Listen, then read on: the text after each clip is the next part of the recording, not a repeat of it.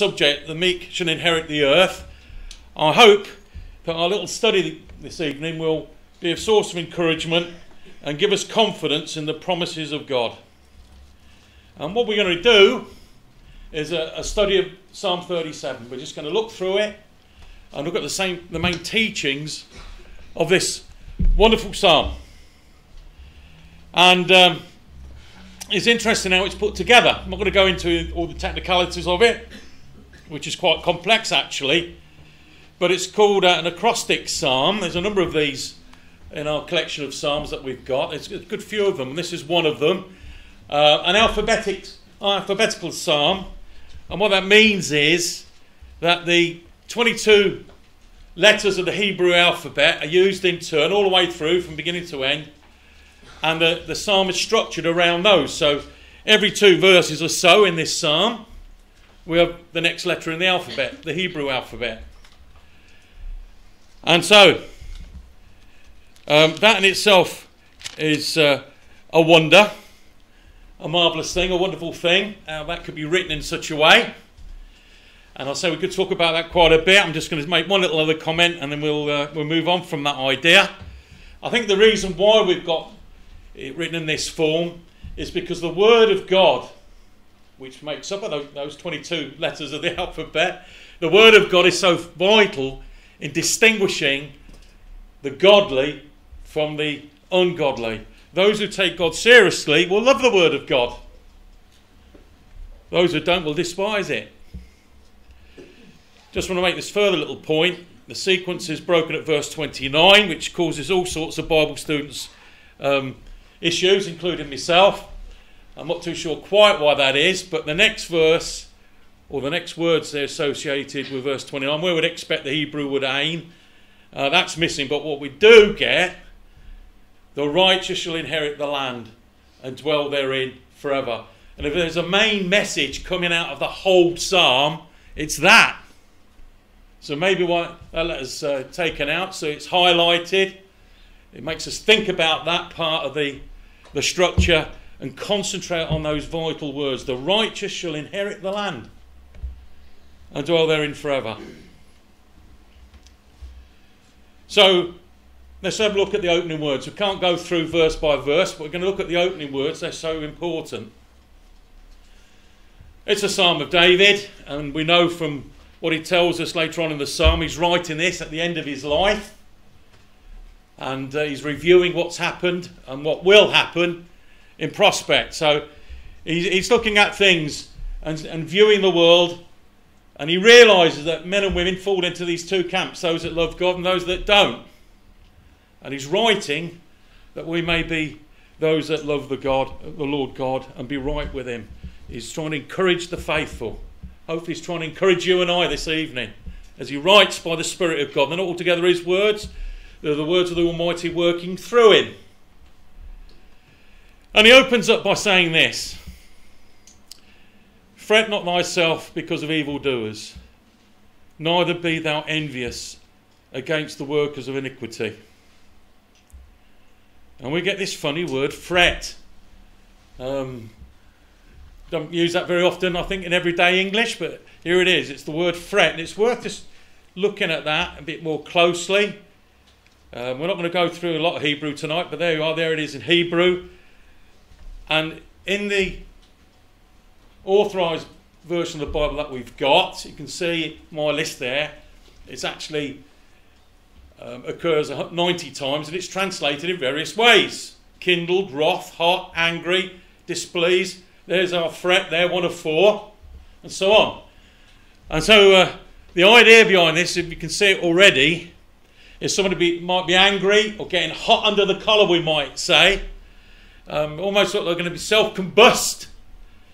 You know, the idea of kindling is to get a fire on the go. Hence my cartoon picture there. Because if you are looking for righteousness in the earth, if you're looking for justice, if you're looking for things being fair and equal, honest and true, you're going to be disappointed.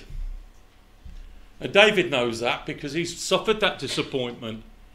But that disappointment to the godly man and woman can actually lead to anger if we're not careful. We can get so frustrated and angry about it. You know, we can bounce on the spot and we can be really, really uptight. And David says, no. Calm down. No need to fret. No need to worry. Bad as it might appear to be, bad as it is, bad though it may come, God has everything in control. And the judge of all humanity is beholding all things, and God will intervene and put things right in due course. Keep faith with God. All these things are implied when he says, fret not because of evildoers. Certainly don't be envious of them. You know, we have plenty of people who work contrary to the ways of God, and they get on well, don't they? Despite being liars. I'll start thinking of politicians, perhaps they ought not. Despite being arrogant, people full of themselves, they get on quite often. They get on. They're very wealthy. They have comfortable lives. Everything seems to go really smooth for them. Quite often it's those who are trying to walk in the right way who seem to have a hard time. David understands that. He's talking about that here. And he said, whatever you feel, don't get angry about what's going on. Don't get it out of perspective. And certainly don't be envious of workers of iniquity. In other words, don't look at them and want to be like them. That's the last thing you want to do.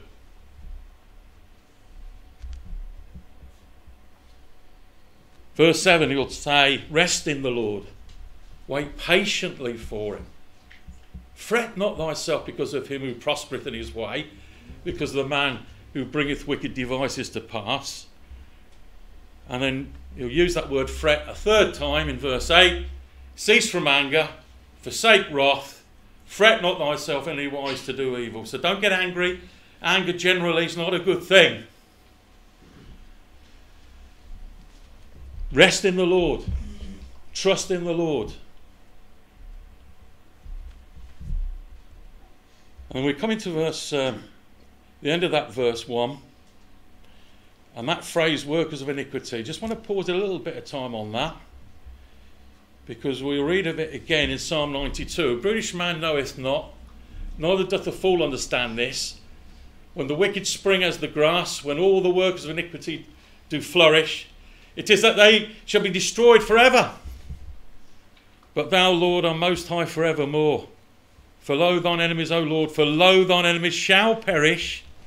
All the workers of iniquity shall be scattered. So it says, even when the wicked are doing well and they're flourishing, it is only but like the grass. And we'll come across that idea of the grass again very shortly in Psalm 37. But there it is in Psalm 92 when we're looking at this phrase, workers of iniquity. Workers of iniquity, there might be plenty of them now, but they're all going to go. They're all going to be swept away.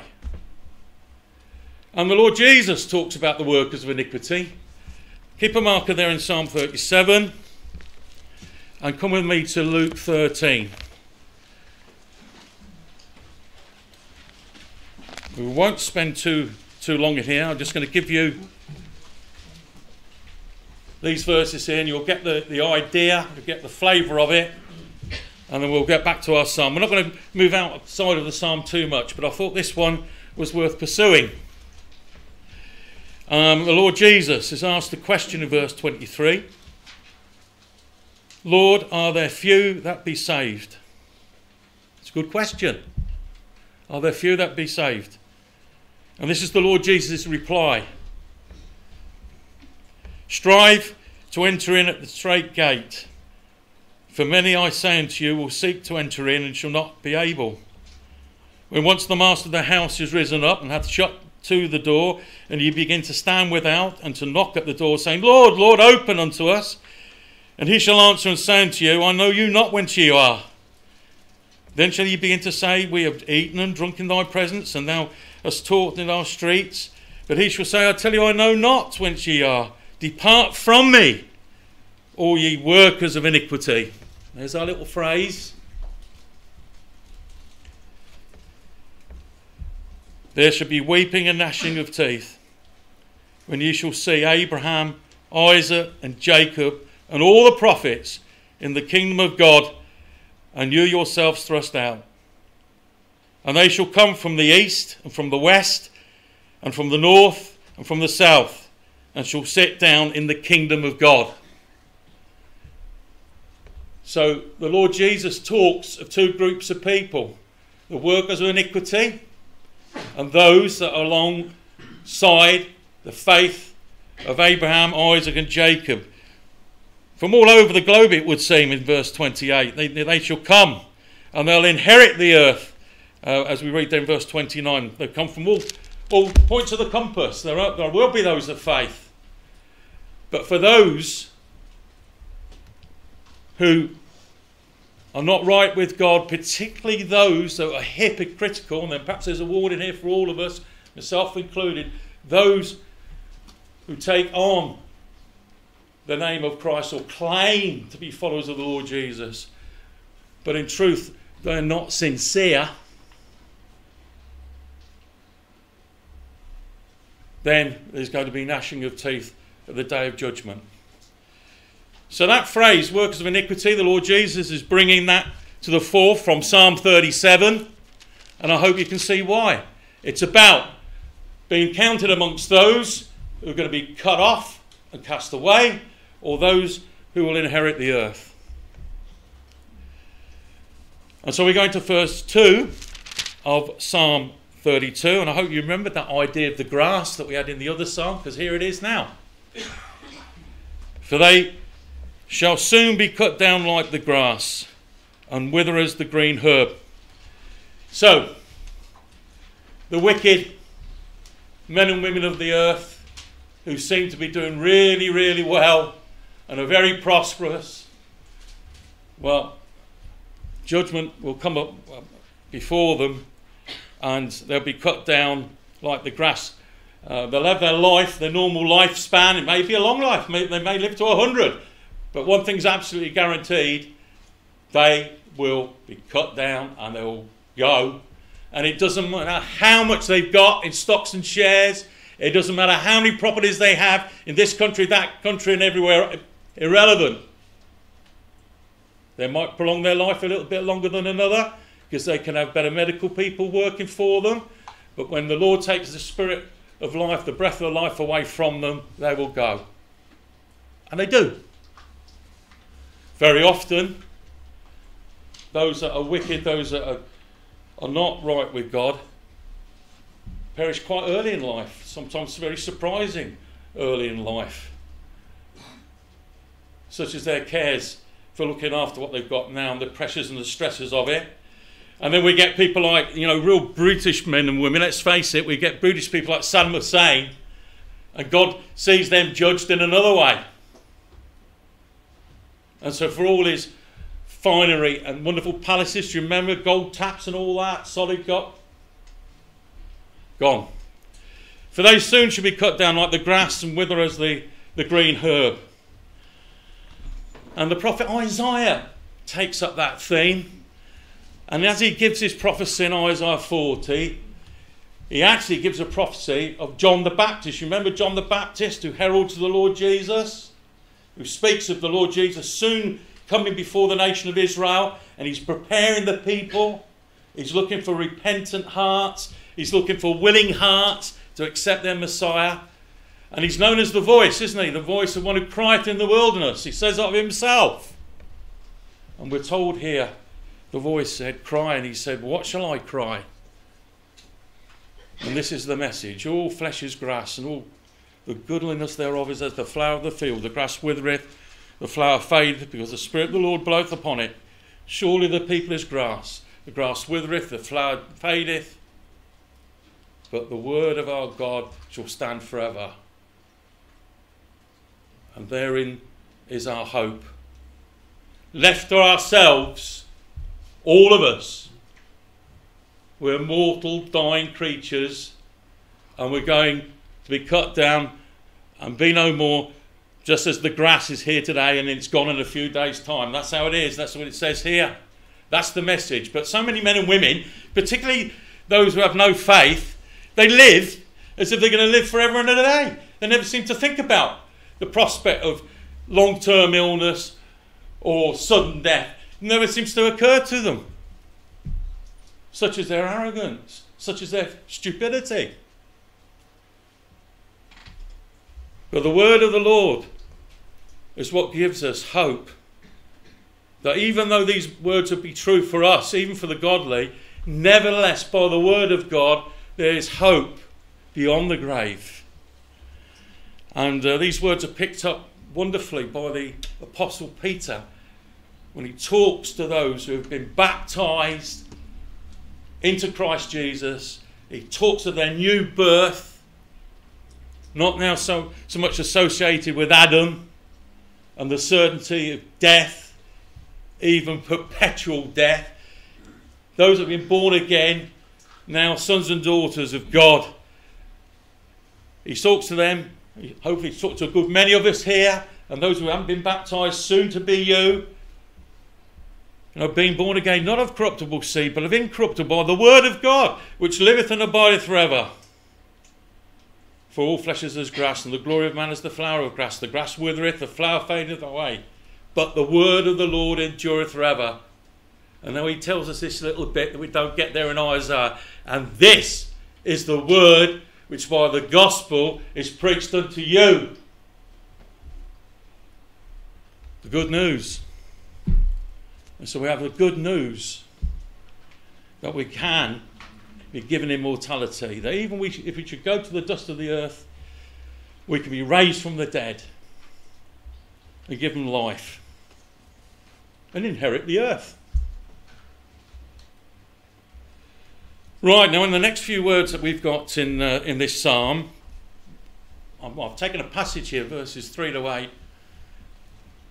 We have a lovely rallying cry. He says, trust in the Lord, do good, so shalt thou dwell in the land. Verily thou shalt be fed. Delight thyself also in the Lord, and he shall give thee the desires of thine heart. Commit thy way unto the Lord. Trust also in him, and he shall bring it to pass.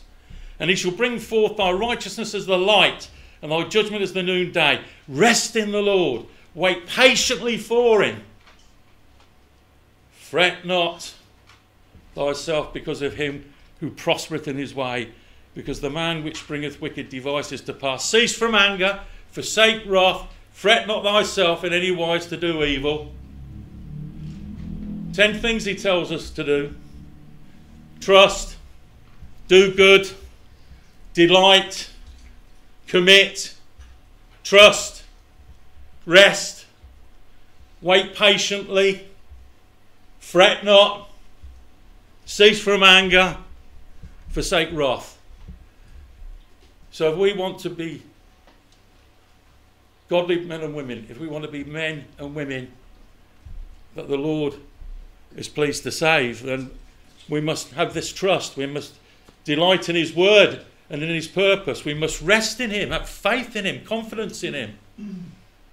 We're certainly not going to be men and women of anger and of wrath, but we're going to be patient men and women. In common parlance, we're going to tough it out. We're going to tough it out. So yeah, those around us might do much better than us and this and that. Bigger cars, bigger houses, bigger whatever. So, first priority is committing ourselves unto the Lord and trusting in him and seeking to be like him.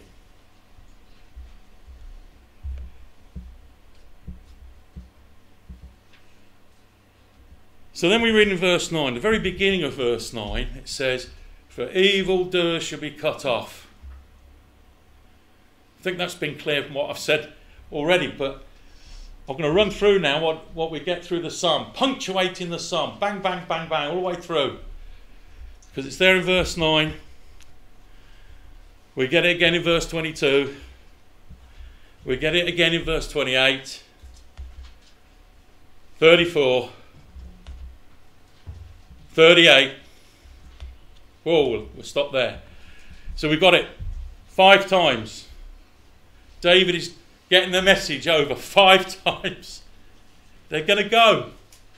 They're not going to live forever. It doesn't matter what their ambitions are and how much estate they've got now how much glory and status they have in this world, if they're not humble before the true and living God, they'll go. They'll go. Taking the last one, verse 38. The transgressors shall be destroyed together. The end of the wicked shall be cut off. It's a hard-hitting message, but it's the truth. Second half of the verse, verse 9.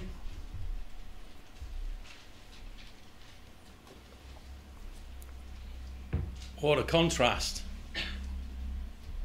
But those who wait upon the Lord, they shall inherit the earth.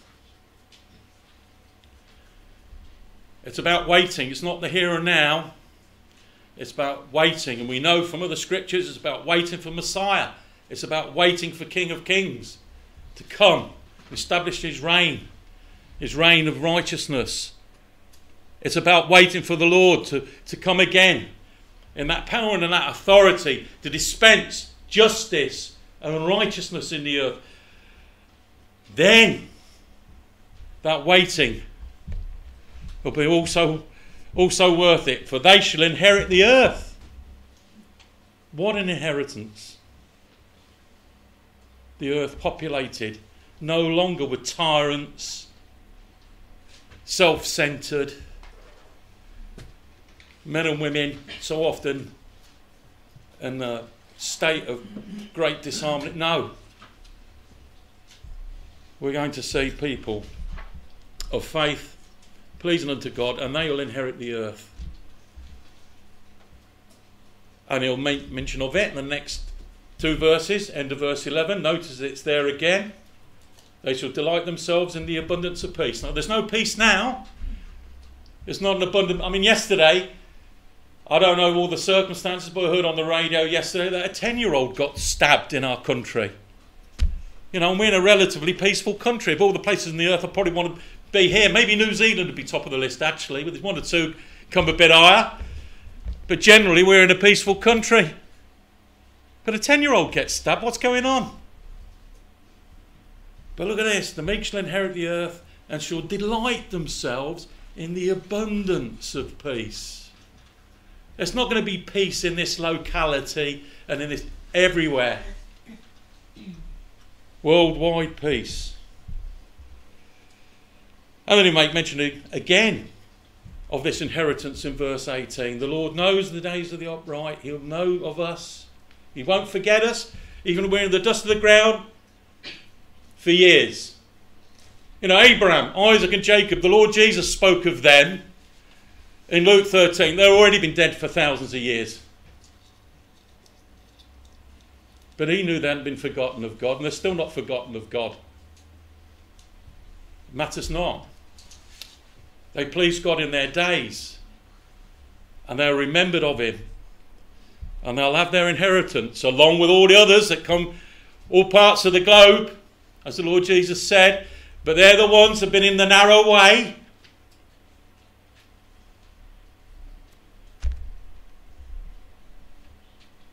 The answer to the question, are there few that be saved? Few in each generation, but a multitude overall. And we've got to keep that in view. We may be few now, but in the kingdom, there's a few from every generation. Then there's a multitude. And Revelation certainly talks of a multitude well blessed and singing unto God in thanksgiving. Verse 22, there it is again. Blessed of him shall inherit the earth. And there's one more. So how many times have we got it? 1, 2, 3, 4, 5. So we've got 5 cutting offs. And we've got here, by the contrast, the inheritance of the land. They shall inherit the earth.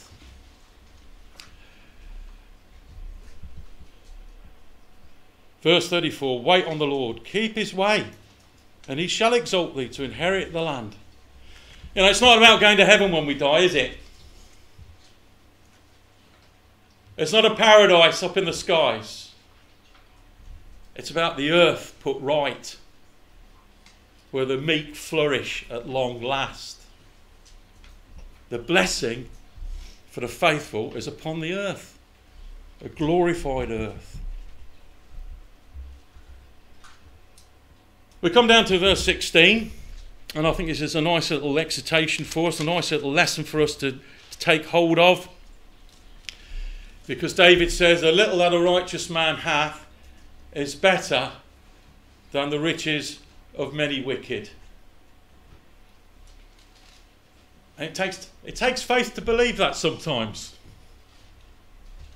You know, the world that we live in, the Western world, the society we live in, we're being encouraged all the time to seek more riches. You do this, you'll get a better wage. You do this, you'll have a better return on your investment. You do this, then you'll be money, riches, A little that a righteous man hath is better than the riches of many wicked. You could be in poverty in terms of this life and the things of this life, the wealth that this life can give. But if you are rich in faith toward God and is seen by God as that, then you are exceedingly rich. Perhaps richer than you really know. But you have to have faith to believe it. So what of the evildoers? What of the workers of iniquity? Don't be envious of them. Whatever they have, it's of no consequence. Let them have the riches of this world. It's all going to go, just like the grass will go. A little that a righteous man hath is better. Proverbs says, better is a little with righteousness than great revenues without right. Better is little with the fear of the Lord than great treasure with trouble and trouble therewith. I've got another passage there with that in mind, 1 Timothy 6, but we're not going to look at that this evening. I can see how the clock's going.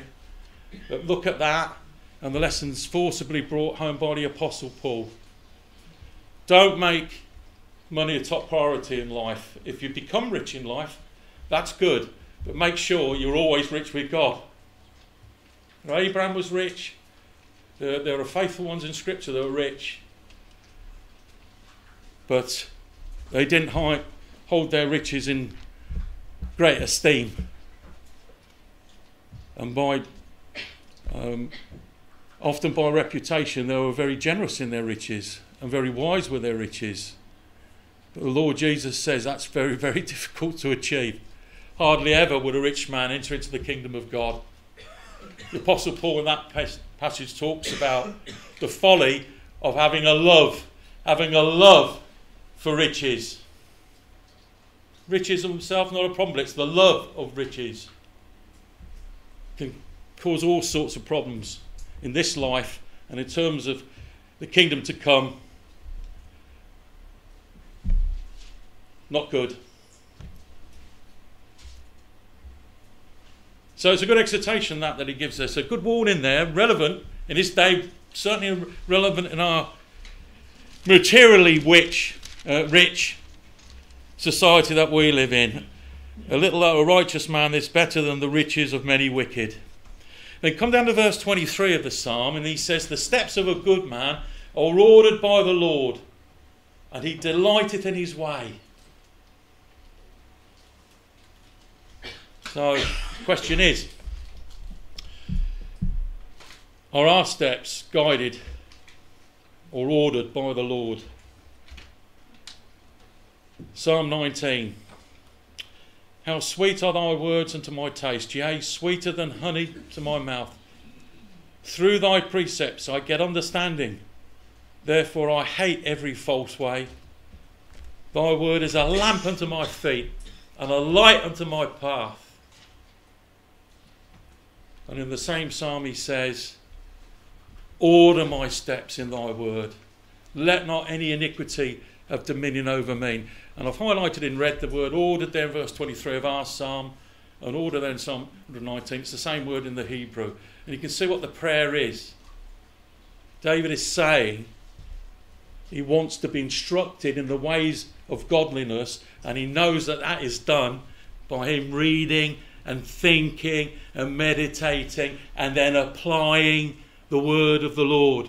That's why we have graciously been given it, so that we can feed upon it. And then we're enlightened. We're not groping around in the dark. We know how to walk. And we take courage and we do it. And notice in that Psalm 119 how he loves the word. Sweet to my taste. It doesn't necessarily have to be arduous. It's not something where you've got to read because you have to, as if it's some academic exercise. No, as you read it, you come to be uplifted by it. You'll be comforted about it. There'll be joy in the reading of it, because you can see that it's true. And God is mindful of the faithful. And the faithful are blessed and will be blessed. You're in company of them.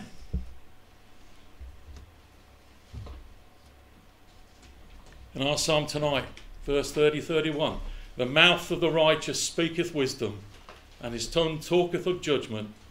The law of his God is in his heart, none of his steps shall slide. So that should be our aspiration. That's what we should be about. Having that wisdom which is from above, talking of the ways of God, and being led by the teaching of the Lord God and the Lord Jesus Christ.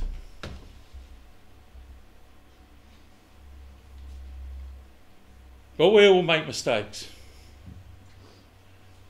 Only the Lord Jesus has lived faithfully, totally compliant and to the full regarding the word of the Lord.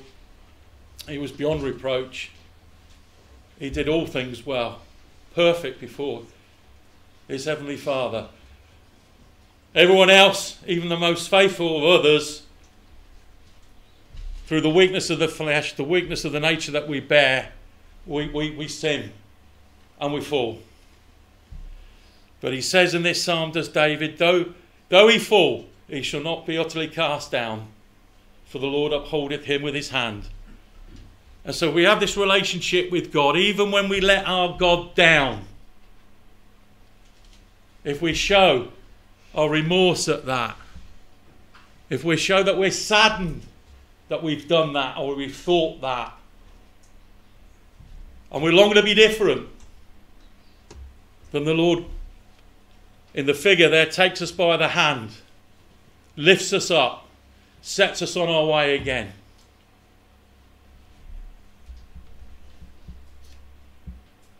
So yeah, we all slip up. It's inevitable. But the Lord upholdeth all that fall, and raiseth up all those that be bowed down. For a just man falleth 7 times, and riseth again. But the wicked shall fall into mischief. You know, the wicked fall, they fall, and they don't necessarily have any desire to get up, do they? They're down there, they want to stay down there. But for us who have higher, loftier aspirations, we're appalled at the falling, and we ask for the picking up. And the Lord says, I'll pick you up 7 times if need be. Lovely message of hope there in that verse 24 of our psalm. Sadly, if we're trying to live a godly life, we're going to have people looking at us. Maybe the evildoers, but people will be looking at us and watching us to see if we will fall. They may even put stumbling blocks in there so what we do fall if we're not careful. So there's people there watching us to bring us down and make light of us, to mock us and to mock our God. And as you read through Scripture, you see that the faithful sometimes sadly have that reaction from those around them. Those around them try to discourage and make the way difficult. And the Lord Jesus experienced that. In his own life, there were men and women trying to catch him in his words and try and trap him, and in so doing, working a case against him so that he could be taken away to be no more. And when he was taken away and crucified, all the charges were false. But it suited the Gentile powers of the day as well as the Jewish at that time to take he who is the righteous one and put him to the tree. What an indictment on the wickedness of man. Awful. So the Lord experienced that, and we may experience it. David knows that. He speaks of it here in this psalm. We're trying to live a godly life. We'll have others that will try their best to bring us down. But we've got to work through it and have faith. There's the words from Luke regarding the Lord Jesus. They watched him, sent forth spies. They even feigned themselves to be just men, that they might take hold of his words. But the Lord remained firm.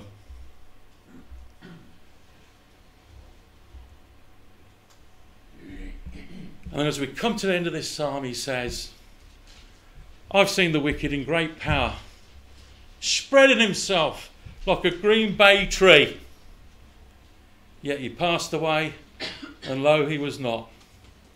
Yea, I sought him, but he could not be found.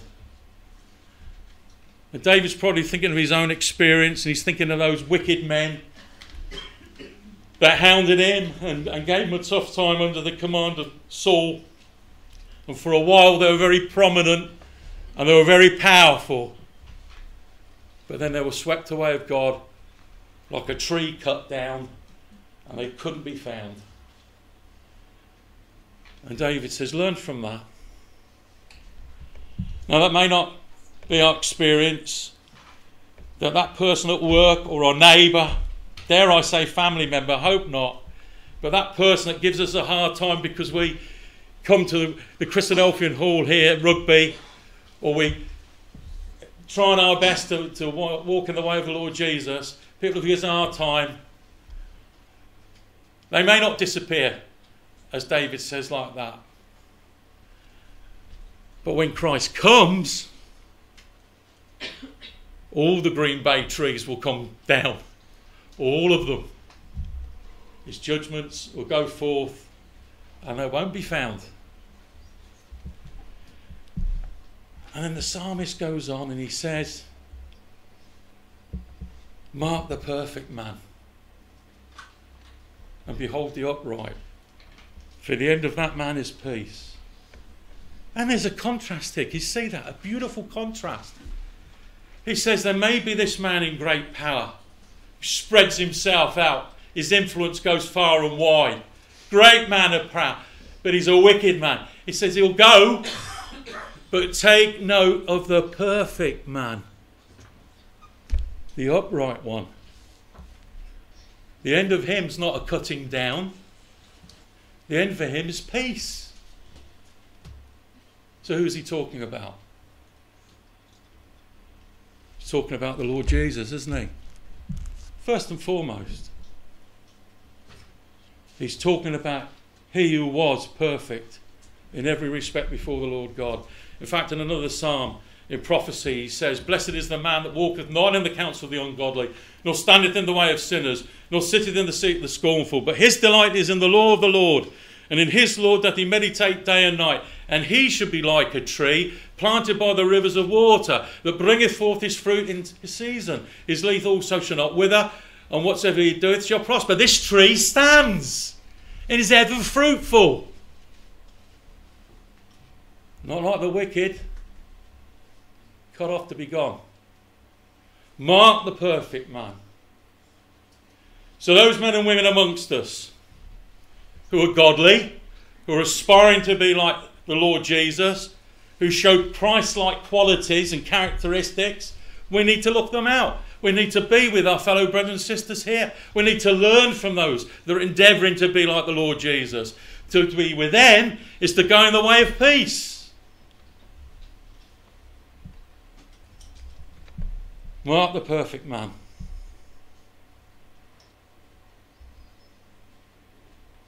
And so I take you to Matthew 5 as we finish this evening.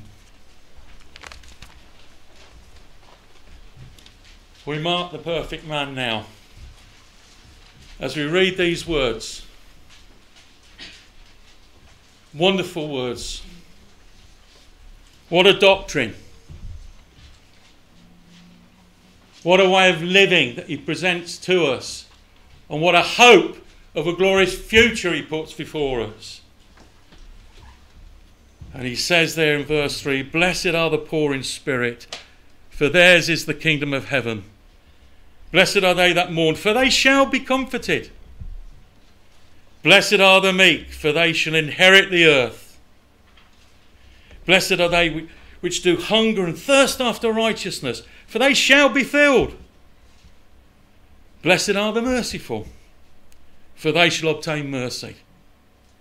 Blessed are the pure in heart, for they shall see God. Blessed are the peacemakers, for they shall be called the children of God. Blessed are they which are persecuted for righteousness' sake, for theirs is the kingdom of heaven. Blessed are ye when men shall revile you and persecute you, and shall say all manner of evil against you falsely for my sake. Rejoice and be exceeding glad, for great is your reward in heaven. For so persecuted they the prophets which were before you." And so the Lord Jesus says there's all these blessings, all these blessings. And so we do well to mark the perfect man. Let us learn of the Lord Jesus. Let's be like him, that we're walking after his footsteps and not in the steps of the wicked.